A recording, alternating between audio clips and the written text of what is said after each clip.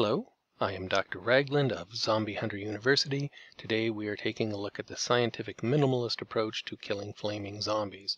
Flaming zombie is a boss zombie, the first boss that freshman students are likely to encounter. So let's take a moment to explain. Bosses have more health points than ordinary zombies, making them harder to kill. In exchange, they drop loot when they die in the form of weapons or armor. So you get some reward for the extra effort you put in. Flaming zombies spawn in the yellow, green, and blue zones to the west of the map, so freshman students are very likely to encounter them around Nastia's holdout, the very first outpost at the far western end of Fairview. There are many different weapons that could be used against flaming zombies. Scientific minimalism seeks the least extravagant option. In this case, we are looking at two pistols, the Webster 1942 and the CK99. We've chosen these two because they are weapons that we would recommend students have in hand around Nastia's holdout because each delivers enough damage per hit to kill any normal zombie in that vicinity with a single shot. There are other weapons that are more powerful that would be useful against a flaming zombie, but you're unlikely to own them just for the rare instance when you will encounter that particular boss. Our volunteer in this first research trial has chosen to go with the CK99. Now the CK99 does about 65 damage points per second. If you run the numbers with the health points for the burning zombie, this means that theoretically the weapon should fell the boss zombie in about 38 seconds. But we're going to see that practically this doesn't really happen for a number of reasons. First off, stats are a major concern for freshman students. You're not likely to have reloading stat in place. This means that there are going to be very long pauses during which the gun is not firing. As you watch this video, you can see that although the volunteer is holding his finger on the trigger continuously, there are several points repeatedly when the gun simply is not shooting. So it's not going to kill the burning zombie as fast as you might like. Also, pistols and rifles for that matter, by their very nature are loud. They attract the attention of other zombies, so frequently you are going to see interlopers getting in the way, getting shot. Bullets intended for the burning zombie do not hit their target. Also, accuracy. That's another stat you have to worry about. Freshman students are unlikely to have any points in accuracy when they're around Nastia's holdout or even Dog Stockade, so a lot of these bullets are going to go wide. End result of this is that almost 2 minutes later, the burning zombie is finally near the point of death, and I think it's just going to take a couple more shots. There he goes. Yeah, full 2 minutes instead of 40 seconds. Now it's time to go back and collect the loot from the corpse. We'll see what the subject has earned as a reward for his labor. Back at Dog Stockade, we see he got a cricket bat, which scraps for $100. That's not very much, and if we go to the marketplace to see how much he's going to have to pay to replace the bullets he used, over 100 bullets to kill that zombie, and we see that 100 bullets here in the marketplace cost over 300 bucks. So this was not a profitable endeavor. This is why we recommend using melee. You can increase your profitability when you're boss hunting by not using ammunition. In this case, we're looking at the iron pipe, which is a very low proficiency weapon. Just 20 points in melee is all that is required.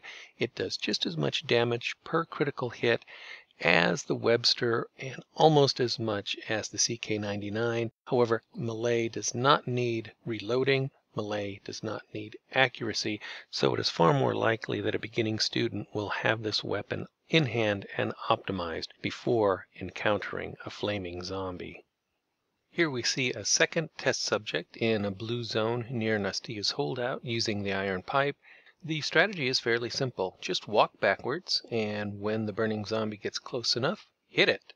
The advantage here obviously is you do not need to be very skilled to outmaneuver the burning zombie. You don't need to circle around it and stay close. You can keep a safe distance, and whenever the distance starts to feel not so safe, a hit from the iron pipe should hopefully knock the zombie back a little bit, or at least stun him long enough for you to take a step and get out of reach before he can hit you. Big advantage with the iron pipe, as with all melee, is that it is silent. It will not attract attention of other zombies. As you can see, there are a few milling about here on the street, completely oblivious to the fight going on amongst them. So you can keep your focus on your objective here, a mano, one-on-one. No worry about not having a grinding weapon to take on a mass of zombies, because there just will not be a mass. And the burning zombie here is about to die, and that's it. Triumph. Here we see two more melee weapons. The shovel, with its higher DPS, is better for killing flaming zombies. However, we're not going to look at that one. We're going to look at the Kris instead, because essentially in the blue zones around Nastia's holdout, the Kris is superior for every other task that freshman students may be facing.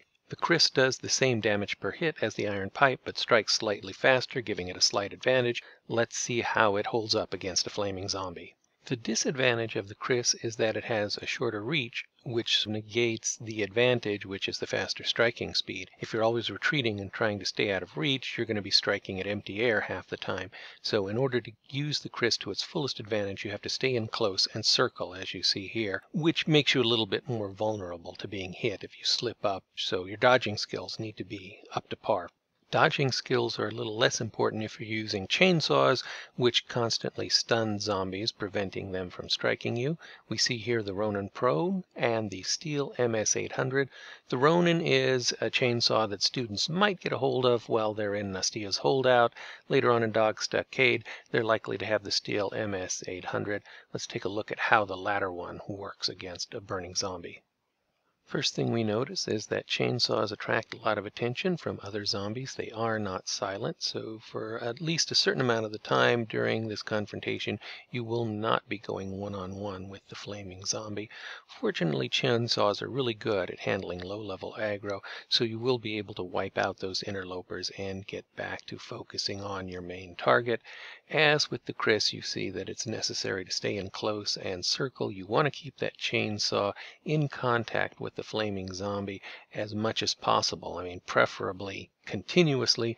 That's not likely to happen, but the more you can do, the closer you can get to that, the better you are. That way you get the full advantage of the DPS of the weapon.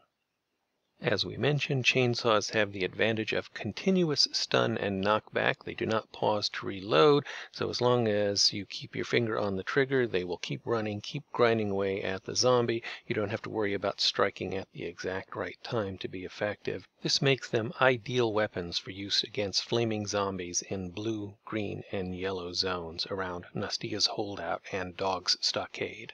We're going to end by bringing things full circle back to firearms, in this case rifles instead of pistols. Rifles have some of the same disadvantages, but in this case the SL8, which is a very low-level rifle, requires only 20 proficiencies, has one big advantage over the pistols that freshman students are likely to have while they're at Nastia's holdout. SL8 holds 30 rounds in its magazine, which means it can fire for half a minute without reloading.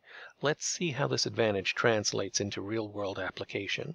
Again, we have a volunteer test subject who is firing continuously, but unlike the situation with the CK99 that we saw at the beginning, you aren't going to see very many pauses here while the weapon reloads because, as we mentioned before, the magazine size is so large. This means that freshman students who have not been able to put stat points into reloading are not going to be at a serious disadvantage. They can use this rifle and not worry that it's going to stop to reload just as the zombie takes a swing and hits them. This is probably preferred weapon for students who do not feel they have the dodging skills to go after one of these boss zombies with melee weapons. To sum up, the flaming zombie is the first boss that freshman students are likely to encounter. You could try to annihilate it with expensive machine guns or other heavy-duty weaponry, but why waste money on the ammunition? You can defeat a burning zombie with melee or with chainsaws. If those weapons don't work for you, use the SL8 rifle.